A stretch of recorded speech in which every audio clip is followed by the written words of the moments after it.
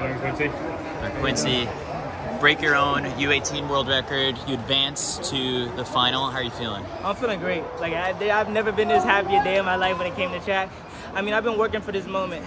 That record that I broke 2 days ago, that's 42 years. 42 years of nobody being able to break that record. And I broke it twice in 2 days.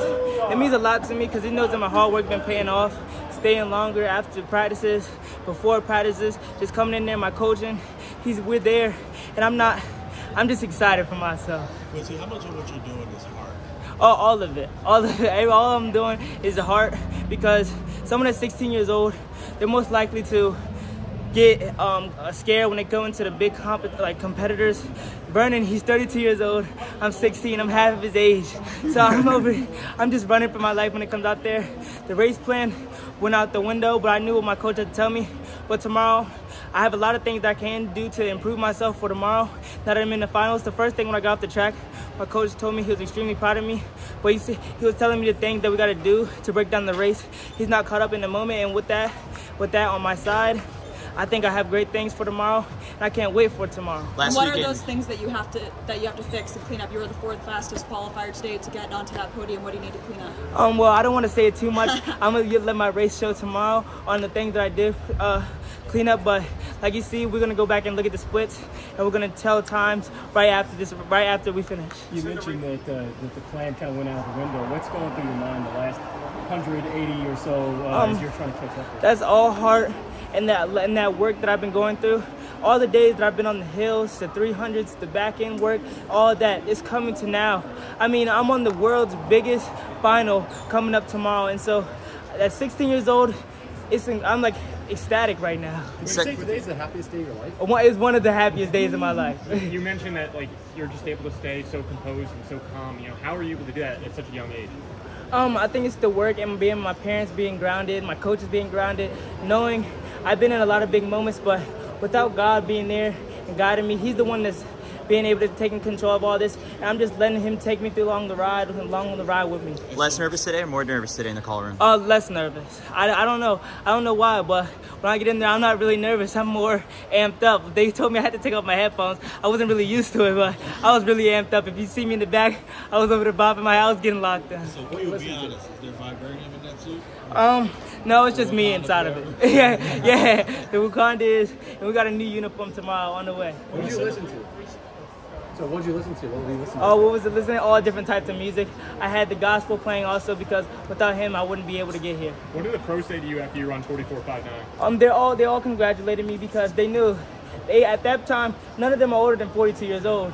So they were once able to break that record. So they know how hard it is to break that record. So they all know that it's extremely hard. So they want to congratulate me and even say great job, because for them, a lot of them that was in my heat, it was either a season best, tied for a season best, or a personal best. So I was just I'll push them today because they didn't want to get beat by a 16-year-old. So it was just of course they were going to run faster. When you said the race plan went out the window, what was the race plan and how did it go wrong?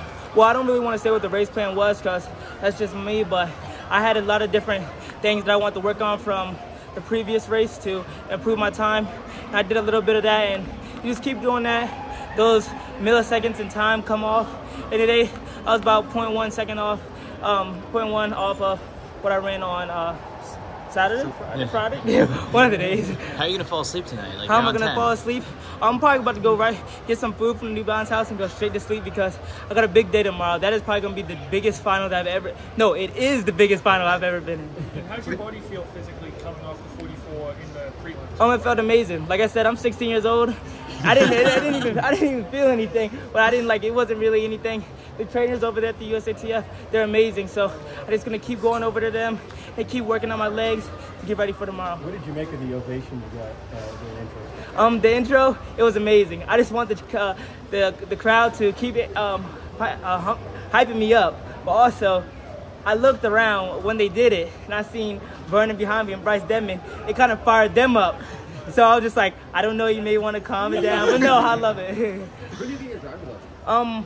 Right now, it's gonna be, if I make it on the team tomorrow, we never know. I'll never know because I can't take the classes because you have to take 3 weeks. So I don't know when I'm gonna get my driver's license at this point, and I can't right now because I'm not 16 in 9 months. So I just turned 16 actually. So Quincy, when you turn and you're in 5th place there, like what's going through your mind? You remember what you were thinking, what you saw? Stay calm, 100% stay calm.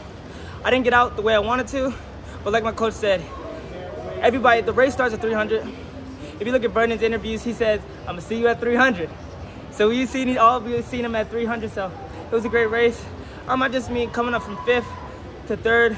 It means a lot. It means a lot of training. Because if you look at me, I'm not as strong. But that's 100% heart inside. What do you like about this sport? Why do I like this sport? It's the most competitive sport in my opinion. This because you're running for yourself. There's nobody else that can. It's not a team sport. And I love team sports, but it's competitive. You one-on-one. Who's the best? If someone's better than you, you can prove it on the track. So that's what I love about this sport. Thank you. Thanks, Quincy.